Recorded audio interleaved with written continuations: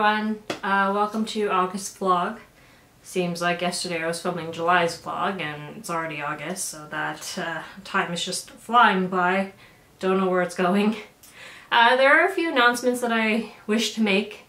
In July, between July and August, my husband and I, my mom and dad, my aunt and uncle, and my cousin, we all celebrated our anniversary on the same day. Yes, I got married the same day as my parents. The only difference is my parents actually celebrated their 50th anniversary, so I want to congratulate them on 50 years of being together in happy, blissful marriage. Hopefully me and Nick can actually make it that far. We celebrated, I think, our 8th. I can't even remember. That's how, like, we haven't even been together that long and I can't remember. But I think it's the 8th. We celebrated our 8th anniversary. We had a little backyard thing. It was good. But I think me and Nick are probably going to take a day to do some of the things that we enjoy together. Possibly hiking, maybe going up to Blue Mountain, not sure yet. But we're going to do something. The other announcement that has to do with it's sort of interrelated to the shop. Fan Expo is happening this year, and I don't know how many of you actually attend Fan Expo in Toronto. It's been shut down because of COVID for the past 2 years, no, a year and a half? Probably a year and a half. But they're having a mini show in October for 3 days instead of 4. And I decided to put in an application for Artist Alley. So if you are in Toronto and you're going to the Fan Expo show in October, be sure to visit, you know, just say hi. I decided to put in my application. That doesn't necessarily mean that I will get a table. It just means that I am eligible to get a table for Artist Alley. I don't know how they're gonna do everything with the COVID restrictions and all that, but we'll see. Last year my husband showed at, no, year before that my husband showed at the convention. He is probably not going to do it again. But when I was there with him, I said, you know, I don't really want to do the convention, but I will sit there and I will help you sell your stuff. And I did that, but I got bored halfway through, and then I started drawing some stuff for his table, anime stuff, and this one person picked up, because I was drawing Sailor Scouts, because Sailor Scouts are pretty easy to draw, so I was drawing like the main Sailor Scouts, and this one woman picked up a drawing, like 2 of the drawings on 2 of the days. She missed one day, and then another person snatched up Jupiter and Mars, and she was so upset that she didn't get the full set, because I had drawn the full set, but it went to different people. You know, and then I couldn't find her again to tell her, you know, if you want, I can redraw them for you. I just don't, but at the time I think it was the last day of the convention, so, you know, is what it is. But because of that, I was kind of like, you know, maybe I should start drawing again. Maybe I should, you know, go to the expo and see how it goes. And if it doesn't go well or I don't get a table, you know what, I'm okay with that. The shop is doing so well. It got, oh, that was another announcement, 200 sales in the past 3.5 months. So, you know, I'm like 200 sales. You guys are awesome. I am so thankful for the people that have helped me, bought from me, given me encouragement in terms of drawing, in terms of starting my Etsy shop. You know, it's really appreciated, and not a lot of people would go out of their way to be very supportive of either someone they don't know or, you know, in general. So thank you. 200 sales. Awesome. Hopefully we can keep going, and if I get to 500 I might do a shop sale, like a percentage off, but we'll see. I don't want to get ahead of myself, and we'll see how that goes. In terms of the shop, there were a few things that I added to the shop. So I don't know if you remember from the last vlog, but the Spirited Away keychains that I had ordered was sold out pretty quickly, and then I reordered. And in the past month and a half, I have reordered Spirited Away keychains 3 or 4 times, so obviously the keychains are doing really well, and I figured if people like the Spirited Away ones, then I would assume that they would like the other Ghibli ones, since the stickers were doing pretty well. So I ordered the My Neighbor Totoro and Ponyo keychains. And this is the My Neighbor Totoro one, and hopefully it focuses on it. I ordered this one and it sold out pretty fast. And then I ordered it again, and I think it'll be a continual shop seller, this one. Then I ordered Ponyo, so here's the Ponyo one I'll show you. And again, hopefully it focuses on the artwork. The only issue with the Ponyo one was I ended up getting a few of them damaged. I ordered these from Sticker Mule, and a few of them came damaged, and so I took photos of the ones that were chipped or nicked or scratched, and I sent it to them. And when I sent it to them, they automatically sent me my order all over again. Therefore, I got 10 of each, and that means they gave me extra keychains for free because of the quality control and the fact that a lot of them were nicked and scratched. So would I order from them again? Yes, simply because of the customer service and the price point. I've also ordered keychains before from Zap Creative. Zap Creative is further away from where I am, so their shipping takes quite a bit of time. And I've never gotten their stuff damaged, but I'm assuming that if I had to take photos and then resend it, it would take a long time to get another order. And by that time I wouldn't have any stock. So I would probably say that Sticker Mule is the better option for these keychains if you want something that's fast and if you want something that has decent quality. But I would probably say to them that they should probably find a better way to package it, and that's the only thing. Like, if they found a better way to package it, because I'm pretty sure when they put it in the box it was not damaged, but because of the way that it's packaged in a Ziploc, it like clanks around in the box, and then once it gets to the person or it arrives, it gets nicked and scratched from the acrylic rubbing on the other acrylic.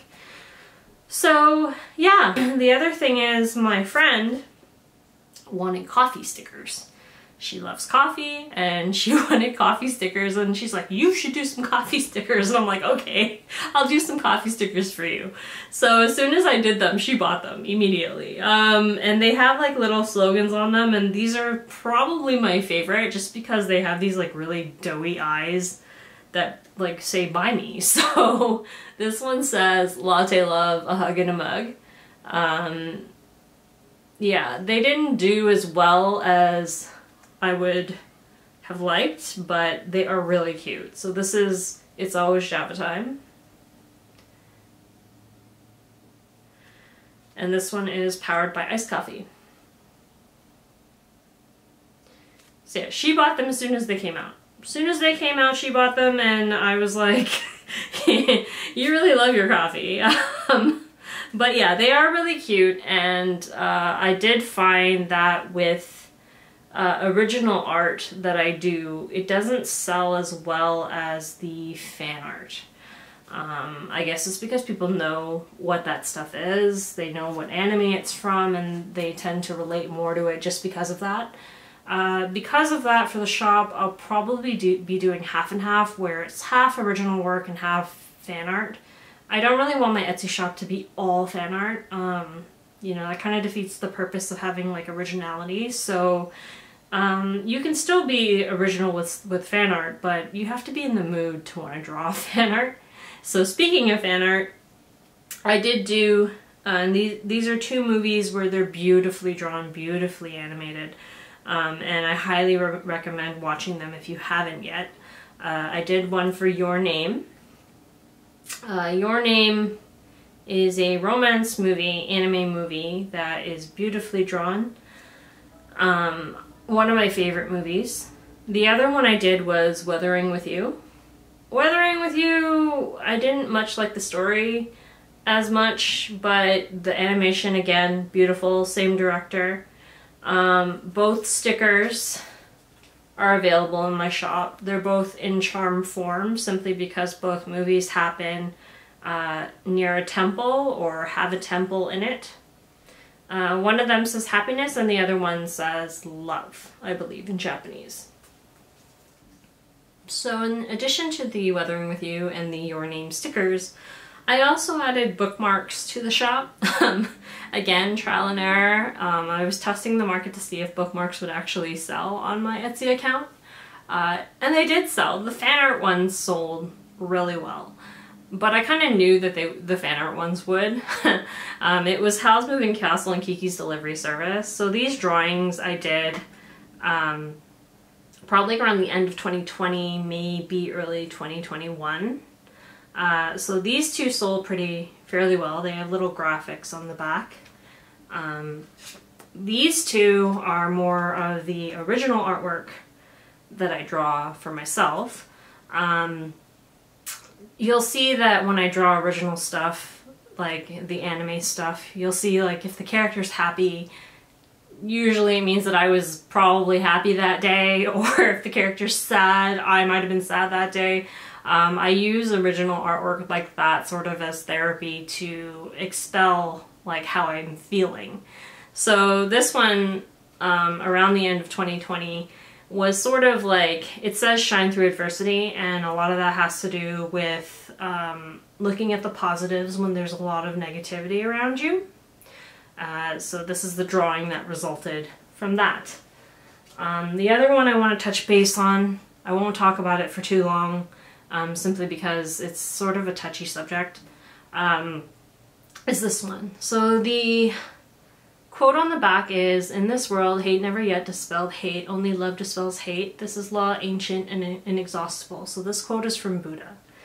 And the drawing of this says in Chinese, it says, stop hate. Doesn't say stop Asian hate, doesn't say anything else. It has to do with what happened with Asian hate that's been going around simply because of the pandemic. I have experienced personally not just racism and Asian hate, but also gender bias, and it was not pleasant. So, you know, I wish that in life, you know, people can accept each other for who they are, where they come from, respect the culture, respect, you know, the history that's there, and treat people fairly and equally. In a perfect world, yes, you know, that would happen, but it's not a perfect world. This is a very imperfect world that we live in. And I would say to those of you that have experienced gender bias or racism in any form, I would say to you that try to, you know, persevere in your own life and try to do what you can in your own bubble. And hopefully if we all do that, you know, it'll make the world somewhat better. As a woman and as a minority, I don't like feeling like, you know, the amount of work that you put in, doesn't matter how hard you work, it will not be rewarded simply because you're female, simply because you're a minority. That to me is like one of the worst feelings in the world. And I did experience that. So yeah, that's all I'll say.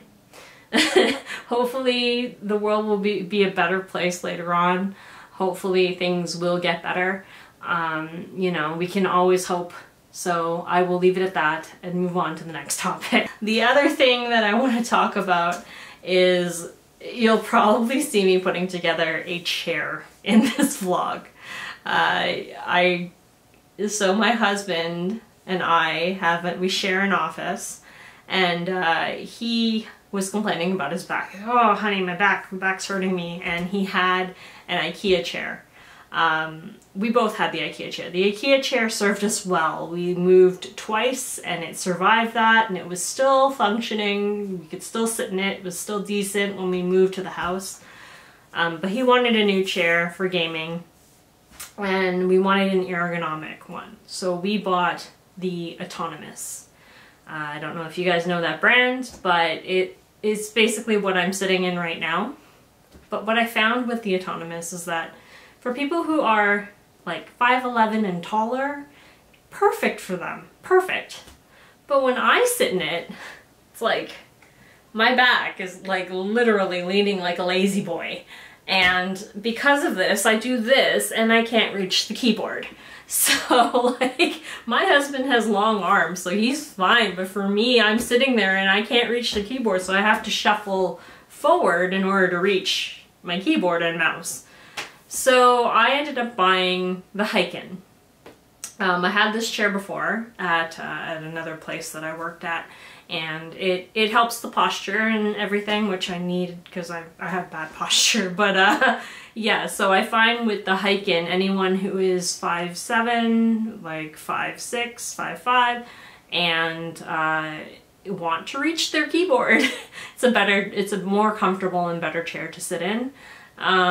So this one's probably going to go downstairs to the sewing area and become my sewing chair. I'll just have to lean forward. And then when I want to watch TV, I'll probably, you know, use it to lean back and pull out the footrest. Yes, this chair has a footrest. So I don't really need a footrest for the office, but the basement is fine. So yeah, you might see me putting together a chair and you might laugh at how badly I follow instructions. But anyway, that's everything. And yeah, you get to see all of it. There's our naughty cat. And why is he naughty, you ask? Because all he thinks about is going outside. Right, Atlas? That's all you ever think about, is going outside. But today, because you begged so much, I don't think Nick is gonna ever let you out again. You made him really mad. In any case, here is the Heiken chair. This box is freaking huge. I couldn't bring it upstairs, so Nick brought it upstairs, and I'm gonna get to opening it.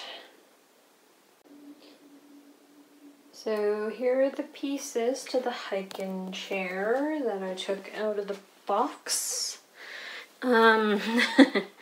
It's got like instructions, then step 2, 3, 4, 5, 6. Is that 6? Either way, it seems a little complicated. We're gonna see how this goes. Hopefully it's not like IKEA where it's just drawings and they actually explain some stuff. Sit down on the job in custom comfort.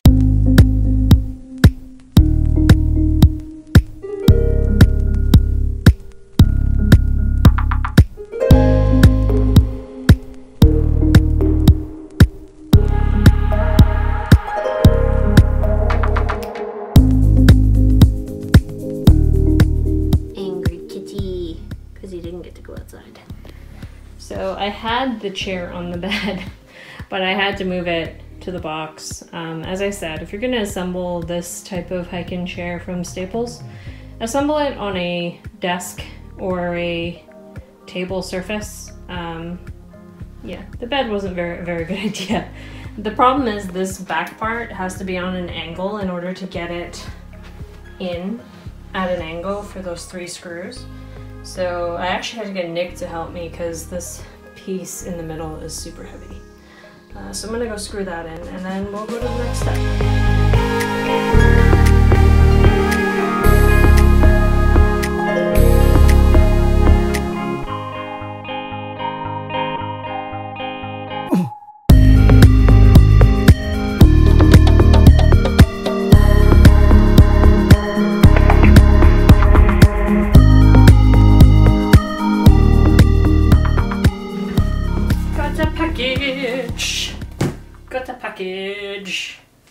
Got a package today from a company called Marlin Digital.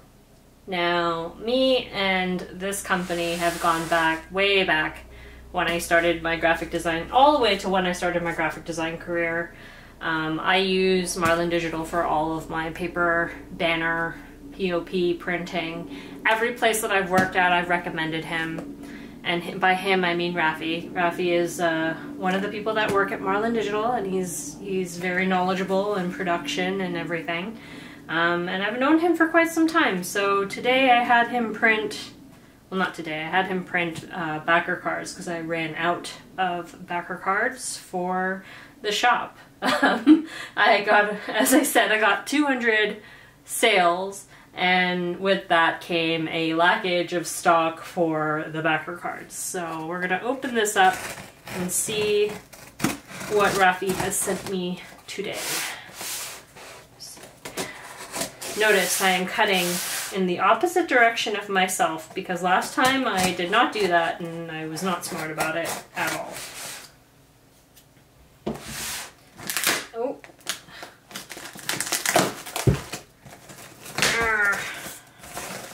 I don't think I am strong enough. That's a lot of recycle paper. Alright. Put the box over here. So these are the backer cards for my orders, and looks like he included some cardboard with it, thank God, because I was cutting the cardboard manually. And I don't particularly like cutting stuff manually. It takes a hell of a long time to package things when you're doing it manually.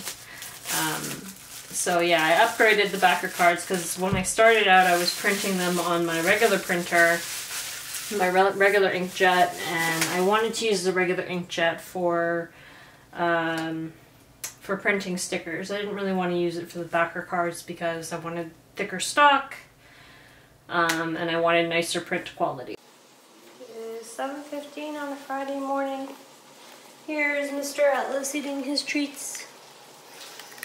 Trying to give him extra love since we were not going to be here for majority of the day. What do you want? Wow. Scary. Making a light breakfast. Light, very light. One piece of toast. Today we're celebrating our 9th anniversary. Right. As I said 8 and I was wrong. Yes, there's my husband in all his glory.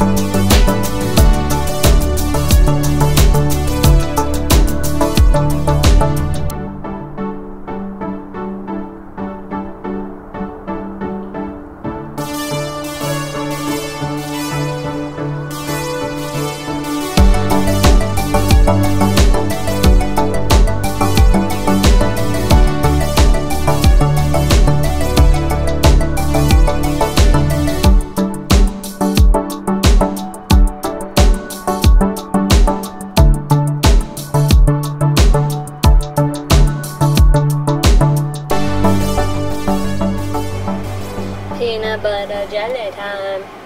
Is it that time? Spread them. Milk, chocolate, peanut butter, and strawberries. Packaging is kind of cool.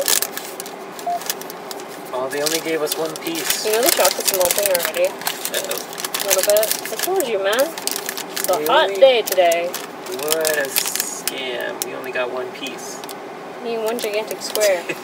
The size of a peanut butter jelly sandwich. Is it? Yes. Should measure that. Can you never eat a piece? Chocolate.